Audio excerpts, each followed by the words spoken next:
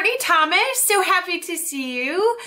Today I want to talk a little bit about what I might kind of consider this conversation around dreams and purpose and how we think about and approach those things in our lives, and especially when it comes to professionally, what we want to do, and maybe a little bit of entrepreneurial spirit, and what drives us to want to do the things that we feel called to do. So recently I've been working with a client who, she has a full-time job, and she also has had another business for most of her life. And it is amazingly purpose-driven, and she has done a lot of good and reached a lot of people and made a lot of difference in the world. And now some stuff has transitioned in her life, and she's having to kind of change how she's approaching that and how she's executing it in her life and for the people that she might be able to reach. And she came to me basically because she wants to do this in a bigger way, because it is so, such a calling and so much purpose behind it for her. And it was funny because when I asked her, through some of my, I call them discovery worksheets, kind of what's behind this and like, what are you here for? And I often let people kind of go down that road on their own, as in like, maybe what are you here for with me? What are you here for, for work? What are you here for though in this world? And she really went for it in just the way that I was hoping, that I'm always hoping for my clients. And she said something basically along the lines of, it's a little woo, but my goal is this. And it is essentially to affect real change in statistics of worldwide drowning for children. And that's a really big deal, right? And immediately though, the way that she couched it, I noticed it right away, and I challenged her immediately, like, tell me about why this is woo. Why on earth is that a woo goal? Why are we already putting limitations on it, essentially, right? Like, well, this is dumb that I want to try to save kids' lives, but, I want to do it anyway. Hang on a second.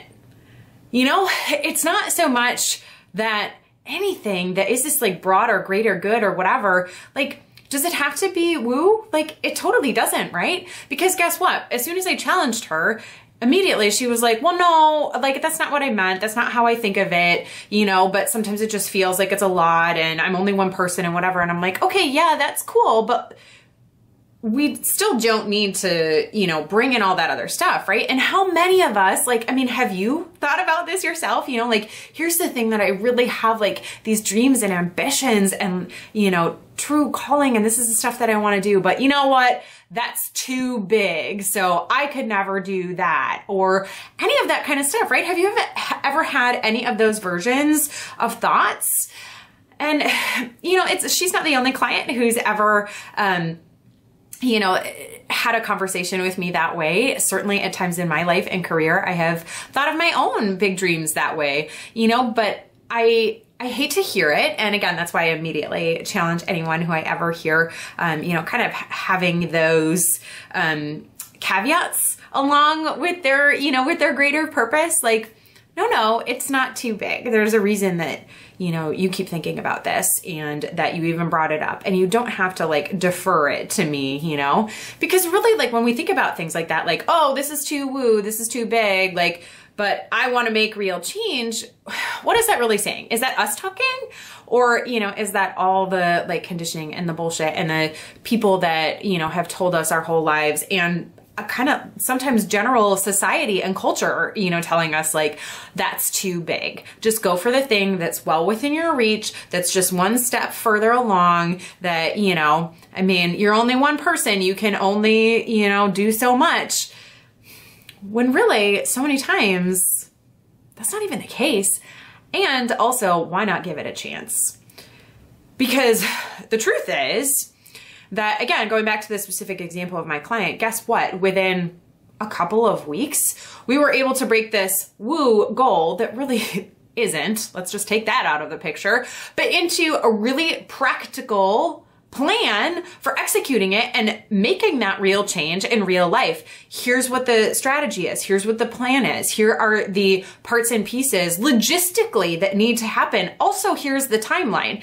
It's real easy, actually, when you sit down and do the work to break down something that seems really big and seems, you know, maybe unreachable or too much or whatever it is, to break that woo down into super practical ways to accomplish it, you know? So I just want to really plant that seed. Like, if there's something that you're kind of not allowing yourself to even think about, I mean, just think about it and think about where that's coming from, like where that instinct is coming from, because truly, like, the last thing that we need is more limitations, self-limiting beliefs, more crap and judgment and all of this stuff attached to our own dreams, right?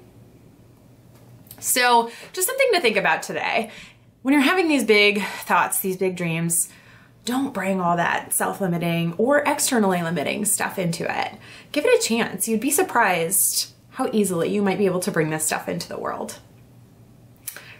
I hope that gave you something to think about. I would love to hear about your big woo dream. And I mean, I always love to help people make it practical too. That's the super fun part.